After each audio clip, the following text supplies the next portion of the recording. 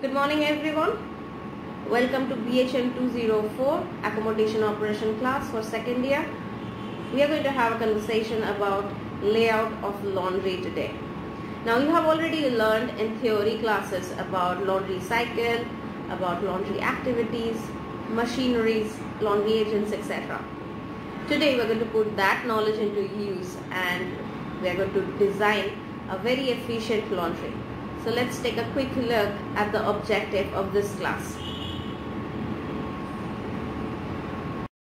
By the end of today's class, we'll try to understand how do we consider and decide the location, size, utilities, machine layouts, labor requirement, and safety and accident related features to design an efficient and effective laundry. Let's start our conversation with the location of our laundry in the hotel. Where should we set it up? If I have three options, the upper level of the hotel building, the ground level, and the basement, which one should we choose? Before getting into that, let me tell you, OPL or on-premises laundry is going to be full of heavy machineries like tumble dryer, calendaring machine, the industrial size a big washer extractor, and while these things are operational, they're going to generate a lot of vibration. This vibration may hurt the integrity of the structure of your building. Now, if you are placing your heavy machineries at the top floor of your building, obviously it is not going to be good for the structure. So the first option is a big no-no. Then comes the ground level. Obviously, ground level is strong enough to take the weight of the machineries. It's surely not going to hurt the hotel building because of the vibration. But ground level of a hotel is a prime location. You can sell it as a lounge, you can sell it as a banquet hall, you can set up a bar over there. And all this different kind of outlets are going to earn more money. More revenue will get generated. So ground level is not a good option either. Then the last option is basement, and basement is a suitable option because basement is also away from the guest room. So if you are setting up your laundry in the basement, you are not disturbing the guests who are there in the guest rooms. So a well ventilated guest room, obviously you have to ensure the ventilation by artificial manners, but a properly designed basement is going to be a great location for your laundry at the end of the day. Well, if your location is decided, next let's talk about the architectural features. Just like your linen room, your laundry should also have very sturdy, durable floors. You can use something like Kota stone or maybe a cemented flooring. Why it is so important to have a sturdy and durable floor? Of course, because you are going to have very heavy machinery set up in the same area. At the same time, there will be a lot of trolleys moving around inside your laundry, full of either soiled or fresh clothes. And in both the scenarios, with the heavy machineries or with the heavy trolleys, you don't want the flooring of your laundry to get damaged. How can you avoid that? By picking up durable and sturdy material. At the same time, please keep in your thoughts that it should be easy to clean, easy to drain out water in case of any kind of leakage. Next thing is the wall. Walls should be moisture resistant and they should be durable too. Maybe a great option or good choice of wall material for a laundry is going to be white wall tiles. They are easy to wash, they are moisture resistant, at the same time they are quite durable. When it comes to the ceiling, again a preferable ceiling height should be 10 feet. It should be moisture resistant. At the same time, a blank ceiling is always preferred. You don't want any kind of leakage to happen from water pipes going through the ceiling or the steam pipes going through the ceiling. The size of laundry get determined majorly by how much of fabric you are going to process in a day. Now, which all places do you get this fabric or linen from? Obviously, linen can be broadly categorized into guest room linen, table linens, and linens from other departments like spa, gymnasium, etc. So, if you have more guest room in the hotel, automatically you will have to have a bigger size of a laundry.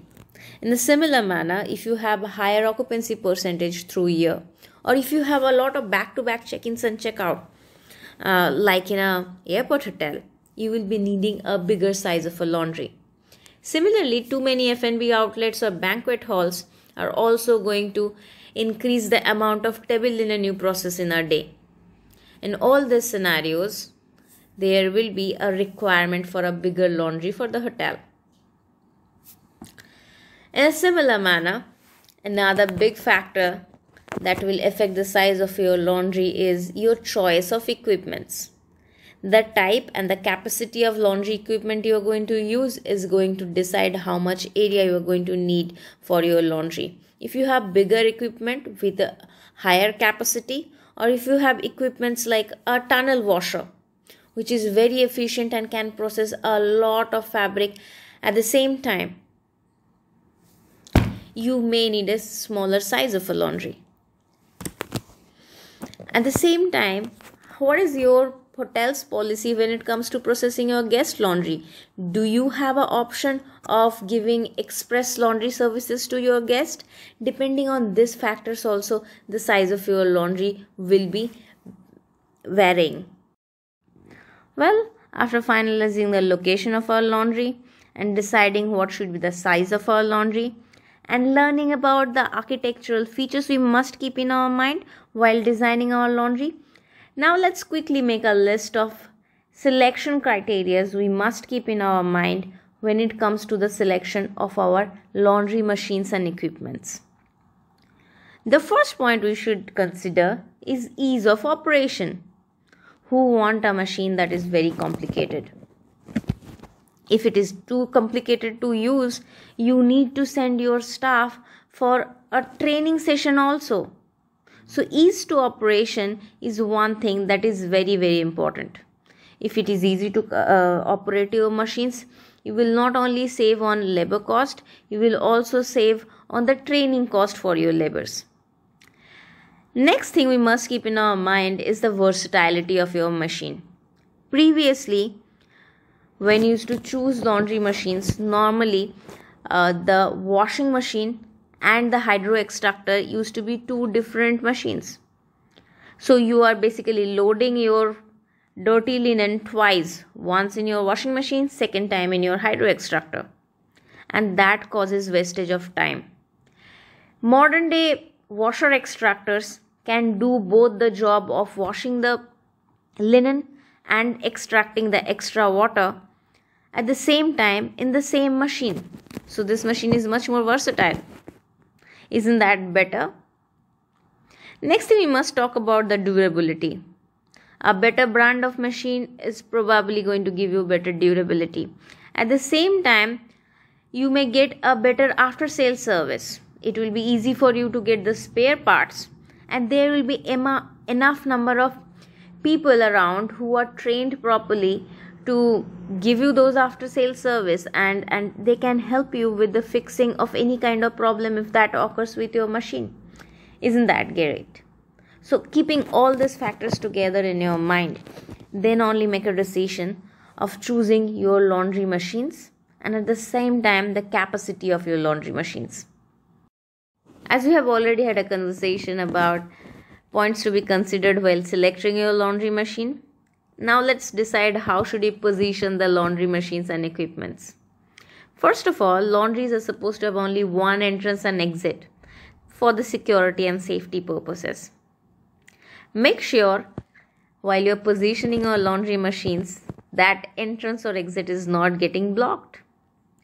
At the same time, keep your laundry machines away from the columns and beams and also from the adjacent walls, because if they're too close to these areas, the vibration of the machines may disturb the integrity of the columns, beams, or of the wall. At the same time, there should be enough area between two adjacent machines. That way it is easy to service the machines, and also it is easy to clean the area between two adjacent machines or area between the machines and the walls. There should be sufficient number of power points for electrical supplies also. The other major points to be considered while positioning the equipments are the water supply lines, water softening plant. If there is one, you should be close to that. At the same time, drainage pipes also needed to be kept in the original design for an efficient outcome. We should also consider energy and water conservation when it comes to our laundry machine setup and selection criteria. That's why a laundry should have machines of various sizes. So when we have a full load or a big heavy load, we can use the heavier capacity machines. At the same time, if we have lesser load, we have smaller machines to process those also. We also need to keep in our mind the safety factors, like there should be enough number of fire extinguisher in the area. The laundry machine should be only handled by the trained laundry staff. When it comes to the security feature, we need to ensure that nobody who is not authorized is not entering in our laundry. And there should be enough space for the staffs to work even during the busiest time of the day. Depending on the size of the property and type of service the hotel is providing, we need to choose the laundry equipments and also the laundry staff. At the same time, we need to ensure that the employee schedule for your laundry is clear enough. Now, before going any further, let's quickly sum up what we have learned till now. Or what are the basic factors we should keep in our mind before starting our laundry design? Well, first thing is smooth workflow. How can we ensure that? Simply by avoiding any kind of cross-trafficking and ensuring that there is enough space for the movement of all the trolleys and the people who are working inside your laundry. Second important point we need to keep in our mind is the correct choice of laundry equipments and machineries. If it is easy to load and unload the machine, it is going to save time, at the same time employee efforts. Also, it will reduce the turnaround time between loads. As a result, we will save money in terms of man-hour and manpower. Third very important point we should consider is the amount of guest laundry we are going to process. Whether we will provide an express laundry service or not. Or if our laundry will have the dry cleaning service available with us or not. Once we have answer for these questions, we can easily make a decisive decision about the fact that whether we need a separate section in our laundry for guest laundry processing, or we are going to process guest laundries in the same machine which are used for processing the hotel linens. Last but another very important point to be kept in our mind is that we need to ensure all the permits required to operate our laundry should be in place before we start making our layout. In most of Indian states, industrial laundry will come under Shops and Establishments Act. So before finalizing our laundry layout, we need to ensure all the necessary permits are in place. Time to put our theoretical knowledge into use, and let's take a quick look at this simple sample laundry layout. You can see there is only one entry and exit for the laundry. That is because simply we want the security and safety of all the articles that's getting processed inside the laundry. So from the exchange counter with linen room, all the dirty linen comes into linen hamper and goes to the linen collection area, from where all the articles that need immediate attention for stain removal goes to the spotting area. Then fabric goes to washer extractor, where it gets washed, all the extra moisture gets extracted and thrown out, and then the fabric that needs to be dried completely goes to the tumble dryer.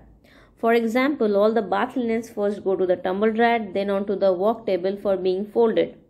Once they are folded, they may get rested for some time on the shelf, and again they go back into the linen room for circulation.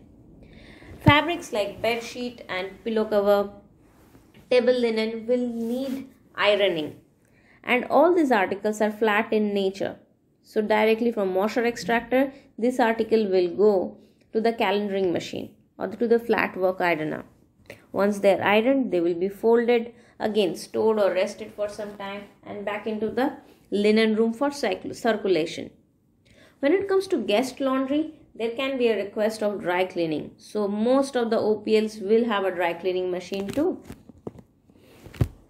And again, when it comes to the guest uniform or guest clothing or staff uniform, you may need a steam press or a hot head to iron all those clothing materials properly.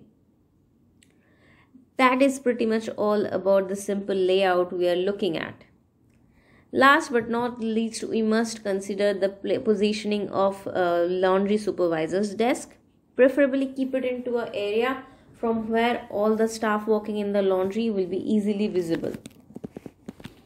Laundry agent should be stored in one cupboard or in a small area which must be there under lock and key.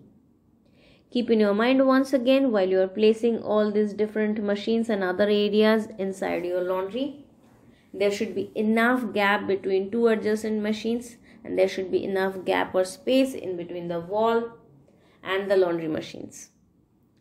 That's all about this particular sample layout. While you are going to design your own layout, keep one thing in your mind. No design is wrong till the time you are following all the thumb rules properly. Before finishing this particular chapter, let's take a quick look at signs of improper planning when it comes to a laundry. If you're doing a last minute rash job, there is a chance you are not going to get the best outcome. A pile of unprocessed linen or linen shortage which may always occur if you're having a lot of unprocessed linen, or if your staffs are working overtime in your laundry, or if you're having a lot of staff who are causing overcrowding in the workspace.